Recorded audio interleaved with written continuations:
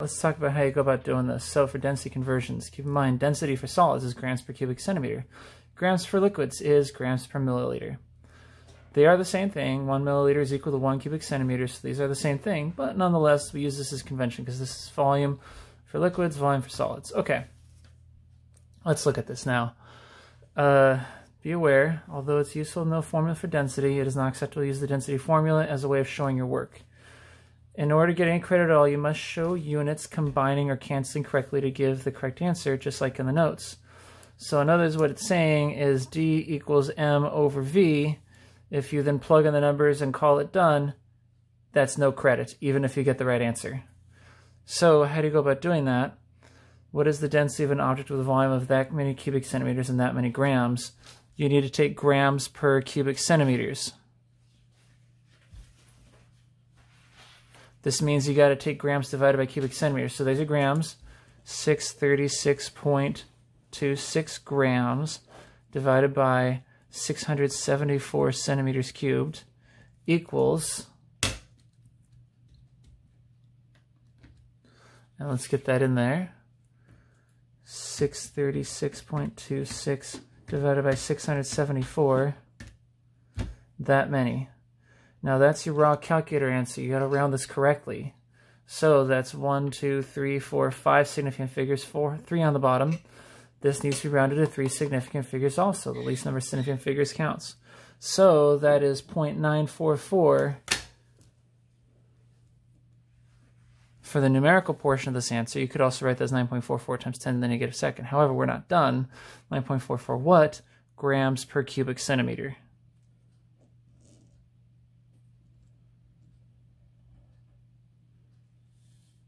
All right, simple as that. So if it doesn't ask for specific units of density, just use the ones that are given, grams and cubic centimeters. There we go. All right, let's look at some more. The density of a liquid of the volume of that many milliliters and that much mass. Again, grams divided by milliliters equals grams per milliliter, which is exactly what we need. So that means 60.0 grams divided by 24.9 milliliters is going to give the mass that we need. So 60 divided by 24.9 equals that much. 3 sig figs on top, 3 sig figs on bottom, so 3 sig figs is what we need here. 2.41. Yes, that 0 is next to a 9, so it becomes 2.41 grams per milliliter. Of course, we'll box our answer. All right, onward. The mass of an object with a volume of that much and a density of that much. So if it doesn't specifically tell you what units to use for mass, use what you're given. See that grams right there? Use grams. So what that means is then you are going to need to figure out a way to make cubic centimeters cancel with this cubic centimeters to give grams.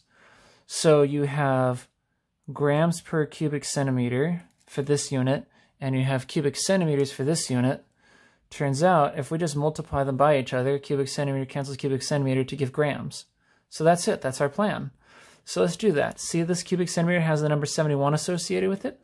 So 71 cubic centimeters times, and then we'll need to put the fraction there just because you see this fraction here, I'll put a fraction here too. Grams on top, the unit gram has this number associated with it. That's 5.3114 grams, and then cubic centimeter on bottom. Density is the mass of 1 cubic centimeter. So if you see this many grams, that's the mass of 1 cubic centimeter. So we say if 1 cubic centimeter has a mass of that many grams, then 1 cubic centimeter has a mass of that many grams. So just this number goes with the grams, so just make sure it stays with the grams. So what we're seeing here is 71 times this divided by 1 will give you the answer. And since cubic centimeters will cancel cubic centimeters, you'll have grams for your answer, which is what we're looking for. So we're going to do that. 71 times 5.3114 gives that. This is 2 sig figs. This is 5 sig figs. Better round to 2. 377 becomes, you got to round right here at that first number 7. The 7 is next to 7, so it rounds up to an 8, so 380.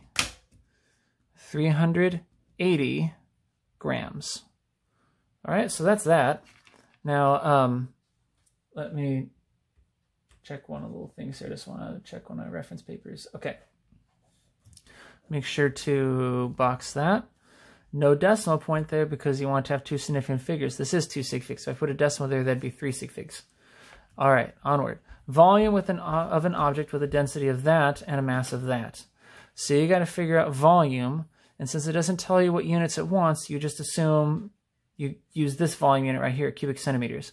So you got to figure out how to make this and this cancel to make cubic centimeters. So grams and cubic centimeters, and you have grams. And that sure isn't going to work because this is equal to grams squared per cubic centimeter, and that doesn't even make sense, so don't even try. So instead, what you do is you take the gram per cubic centimeter, and by the way, you notice cubic centimeters on top, or it's on the bottom. There's no way we'll get it in an answer if it's on the bottom. You got to flip it. Put the cubic centimeters on top, put the grams on the bottom, turning it into cubic centimeters per gram. Because if you take that and see this gram right here, if you times it by grams, you'll get gram cancel gram to give cubic centimeters. That would work. So flip this unit upside down and then times it by this, which is what this is. Flip this unit upside down to give this, and then times it by that, and that cancels to leave cubic centimeters behind. All right, so let's move along then to the next thing, which is actually plugging the numbers and trying it out. So if we're going to flip the units, grams on bottom, cubic centimeters on top, you got to flip this number too. See this 4.550? It goes with grams. That means if we're going to have grams on bottom and cubic centimeters on top multiplied by grams to give our answer, then we got to have 4.550 on bottom and a 1 on top, because this is the mass of 1 cubic centimeter. That's what density is. It tells you the mass of a single cubic centimeter, so there's the mass of a single cubic centimeter. And then the grams, it's that right there, 1.24068. 1.24068. Ran out of space there, but you get the idea. So this is saying, and by the way, if I'd have done it the other way around, 1.24068 times this, it would give the exact same thing. So it doesn't matter. In fact, sure, I'll just do it that other way too. 1.24068 divided by 4.550, because you divide by what's on bottom times by what's on top, gives that answer. And by the way, in case you're having a hard time seeing, let me do it the other way around too. 1 divided by 4.550 equals that, times 1.24068, gives the exact same number I had before. So it doesn't matter if you take this times this divided by this, or 1 divided by this times this. In other words, it doesn't matter if this was over here and came first, you're going to get the same thing. So 0.2726 whatever. This is 1, 2, 3, 4 significant figures. This is 1, 2, 3, 4, 5, 6 significant figures. So you'd better have 4 sig figs in your answer, because that's the small number of sig figs. So 1, 2, 3, 4. That 6 is the 4th significant figure. It's next to a 7, so it rounds up. So 0.2727, and I'm running out of space here, but cubic centimeters would be our answer. All right, so that being what that is, let's move along here. What is the volume of a cube with a density of that many grams per cubic centimeter and that many kilograms?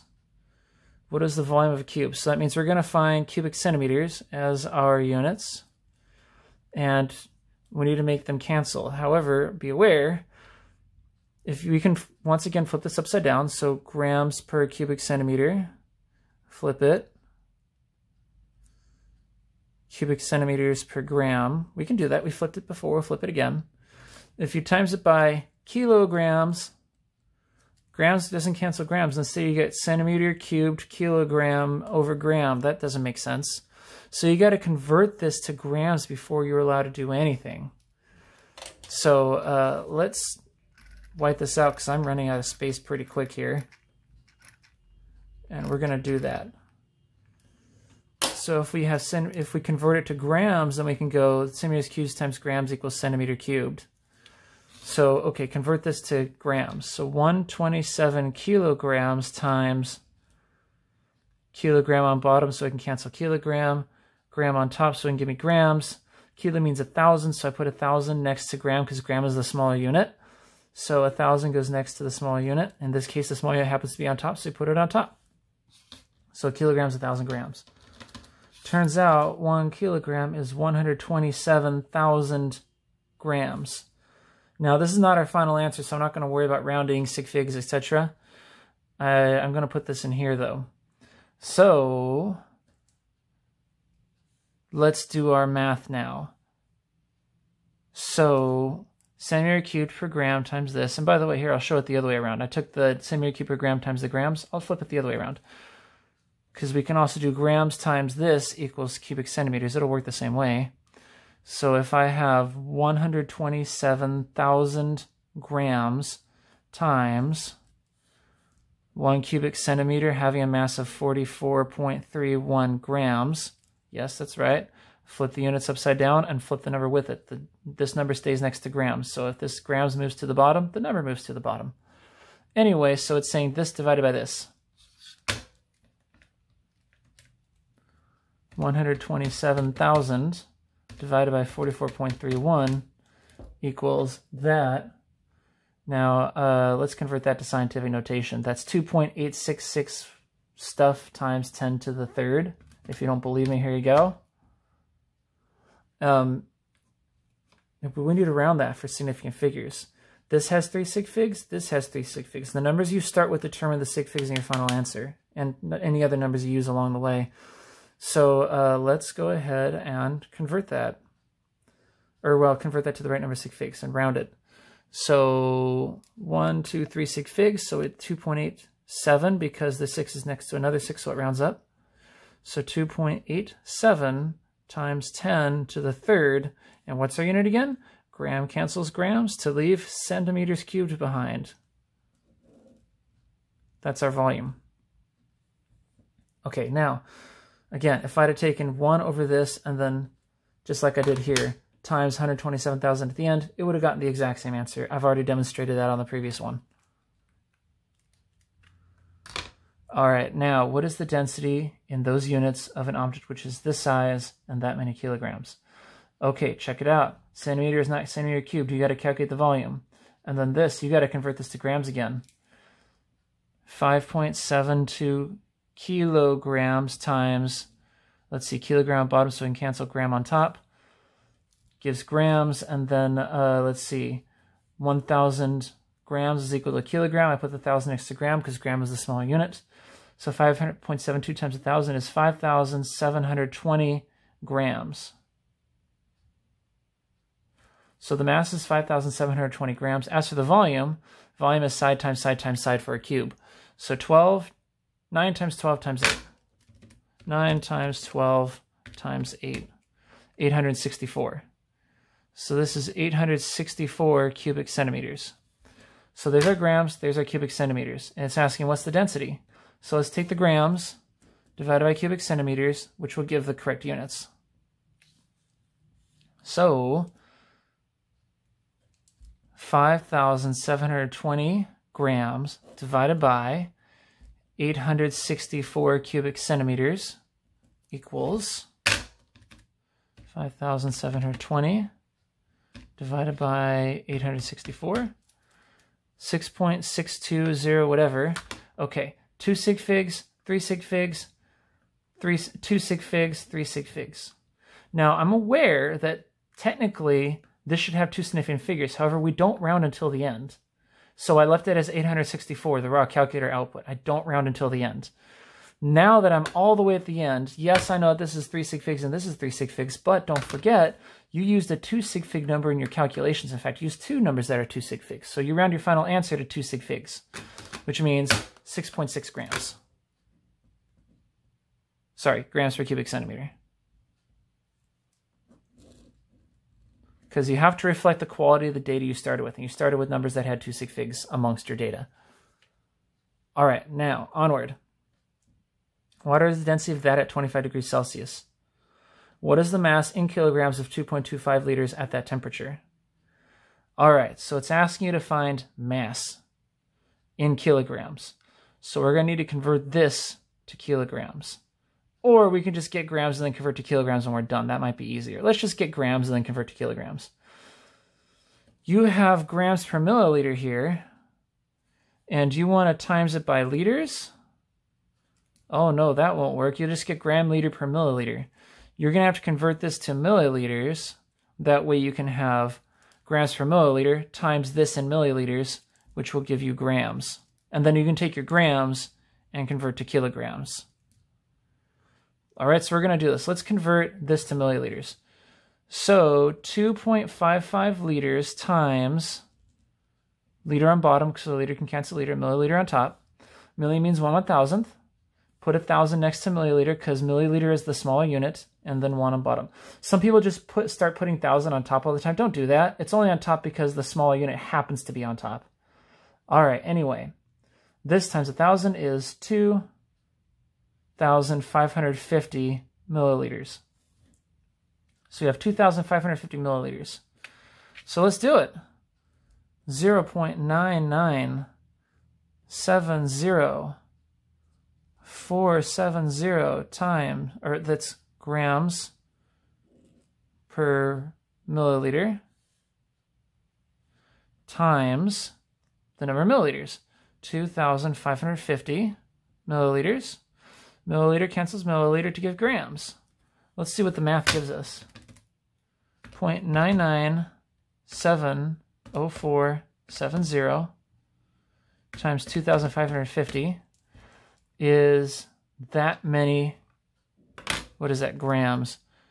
So that's 2,542.46985 grams. And we're going to multiply that by gram on bottom and kilogram on top. Why? Because it's asking for the mass in kilograms, not grams. So let's put kilograms on top, so it'll be our final mass. Gram on bottom, so we can cancel. Kilo means 1,000. And since the small unit happens to be on the bottom this time, 1,000 goes on the bottom. Because gram is smaller than a kilogram, i.e. 1 gram is smaller than 1,000 grams. So that's how we do our conversion factor. It's basically just this that we had divided by 1,000. And we get that many kilograms, 2.54 whatever. Now we need a round. Look at the numbers you started with. That's a whole lot of sig figs. 25 degrees Celsius was not part of our calculation, so don't worry about this number. It doesn't matter. If the number's not part of the calculation, don't count it. 2.55 liters. That's 3 sig figs. Any other numbers? Well, this has infinite sig figs, and so does this for these conversion factors, so don't worry about them. So it looks like 2.55 is going to determine that we have 3 significant figures in our answer. So we're going to round this to 3 significant figures. 2.54 kilograms. All right, that's the mass of the water. And that's the final answer on our thing. Here we go.